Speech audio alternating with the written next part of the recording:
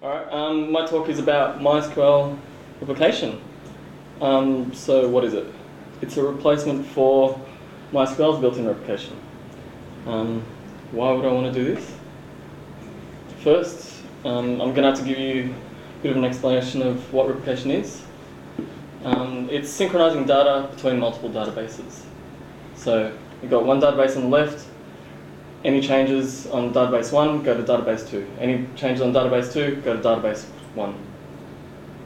Why would we want to do this? I'll show you some examples. Redundancy. So we've got a database and we've got lots of clients. Problem is, let's say the database catches on fire. The clients catch on fire as well. Well, there goes your system. If we had replicated to a hot standby, clients could then be moved, like so. Primary's hot. Well, we don't care now. Our clients are good. Another example, performance. So let's say you've got a database and you're happy, you've got a client connecting, another client, all is well. All of a sudden, too many clients start to kill the database.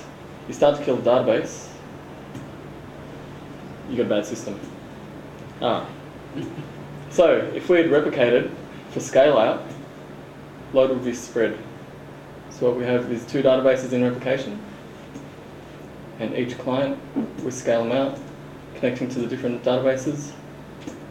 And if you look, those are the same number of clients, but the load is spread, so the system's fine. So, why replicate? Because it's nice. Compared to having a single database. So, how does it work? In particular, how does MySQL replication work? The built-in MySQL replication. We've got a database on the top, and we call it the master database. Clients connect to the master, and that's where all the writes happen. So, we want to replicate the data on the master to the slave. A client comes in, connects to the master, does some manipulation, let's say an insert. The insert text along with the insert query along with some metadata gets written to a thing called the bin log. Now that's just a plain file. The slave connects to the master, reads the bin log and copies it locally to a file called a relay log. That then reads the query text in the relay log and executes the SQL into its own database. So, the cool thing is about MySQL's replication is that each slave can be its own master to other slaves. So, you can have a master giving a data feed to all the different slaves, and you can turn that master into a slave, that slave into a master and then replicate out, and then that slave to a master and replicate out.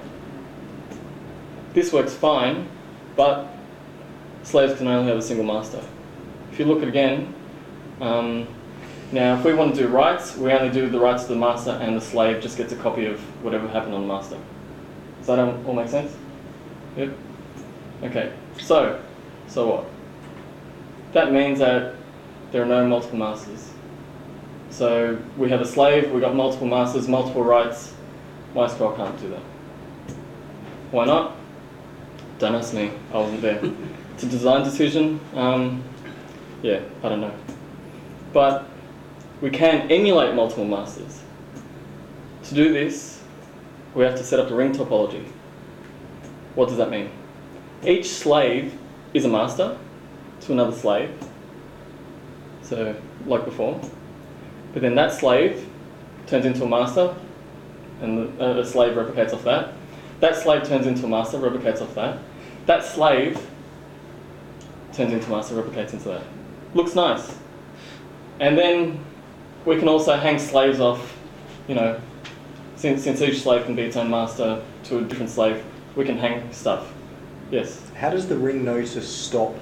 When it gets around to the number give me a couple of slides. Sorry. So, it all works well. How does this achieve multiple master replication? I'll get to that in a minute. So by having each master write all queries to its bin log, including the queries that it replicated from its master. All right, I'm rambling. All right, queries that are passed around the ring, kind of like pass parcel. So we've got 4 databases. I write a query, you replicate it. You're also doing queries from your clients. You know, you bin log it passed along. Okay, that all makes sense so far. Yeah? Okay. So, why is this a problem? When the ring breaks,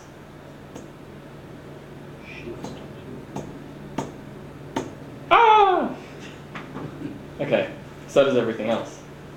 And recovery is hard. Why? Here's your answer. Infinite loops. What do you mean? Each master is responsible for its own termination of queries. What do I mean by that? Going around the ring, in other words, queries don't replicate infinitely because a master won't relay its own queries twice. So if you look back here, query goes around, so the top left replicates and all goes around the circle. Once it pulls off its own master, its own query, it looks at the query and says, oh, this was originally mine, I'm not going to pass this on again. How does it know it was its own query? Oh, laser pointer. How does, okay, so each query, like I said before, okay, so, yeah, you got all that? Yeah? Okay, how does it know? The query text also has metadata, and the metadata has, so each master has a server ID, and so the server ID is carried along with the queries. Okay. You may come to this later, but if it takes some time to go around the ring, Yep. what happens if another conflicting query I'll get to came that in? later. So, what happens if the database goes down? We recover by connecting the links and restarting replication. What do I mean? We do this. Okay. So, like I said before, OpenOffice doesn't do exactly what I want. That arrow is supposed to just be pointing up. Okay. So, let's pretend. Okay. So what do I mean? Okay, hang on. Who is responsible for the terminating queries? The failed database. Alright? So, what do I mean? If there are queries from the failed database that are still in the replication loop that haven't yet terminated, so let's say query from there was here, right? And then that gets replicated there, there's nothing terminating there, it goes back to there. Okay, infinite queries, infinite replication. And the problem is each time you bin log that query, it multiplies. So yeah, you do get infinite replication. So, how can I achieve multiple master replication that is fault tolerant and easy to recover from? MySQL replication. It's a replacement for MySQL's built-in replication.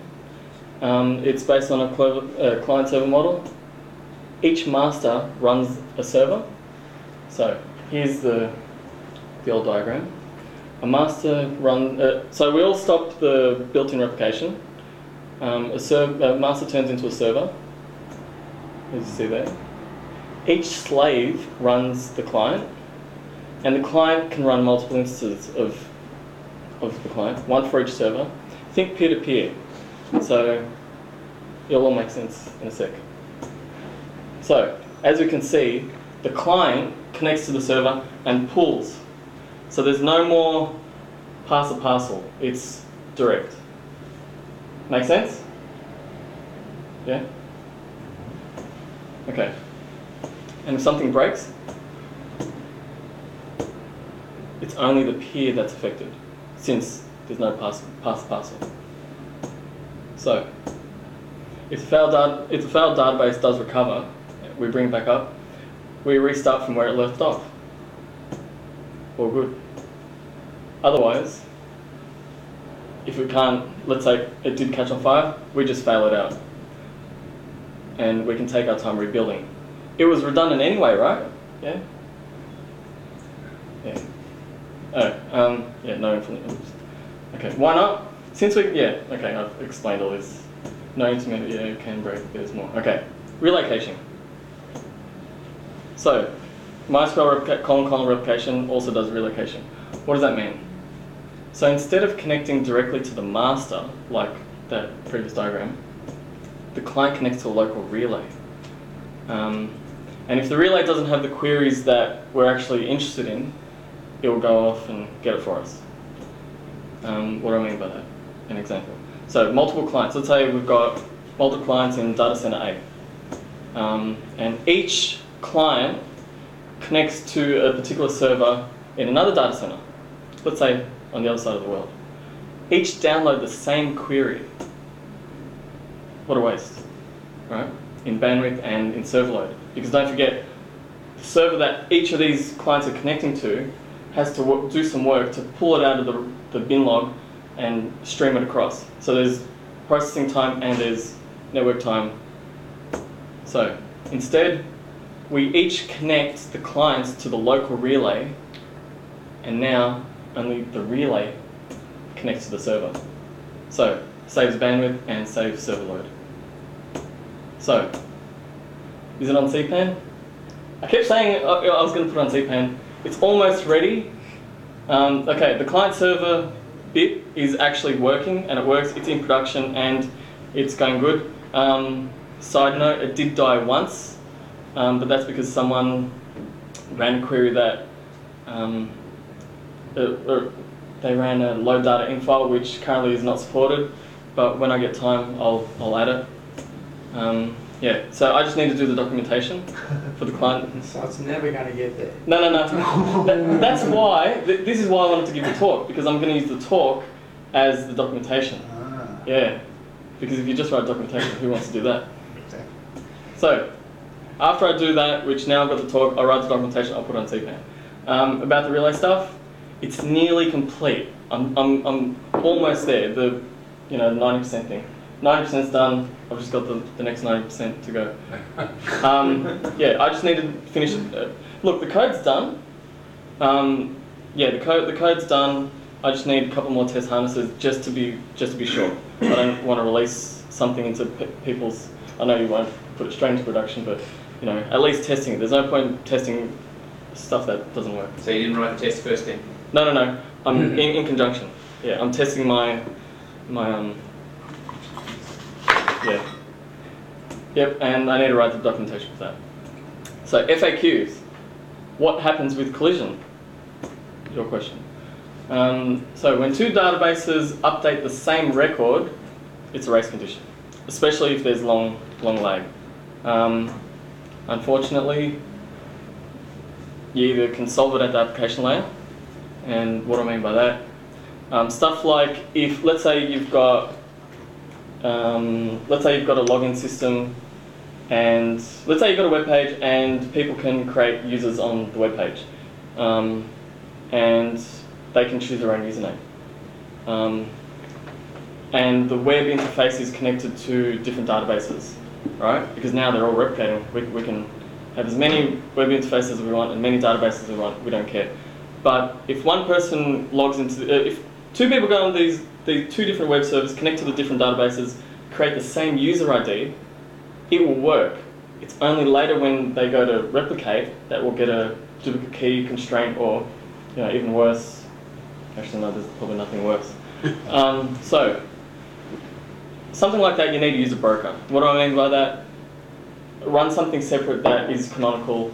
Each web interface talks to the broker and says, am I allowed to create this user ID? But that's not part of the replication. That's, again, high level. Or shard writes. What do I mean by that?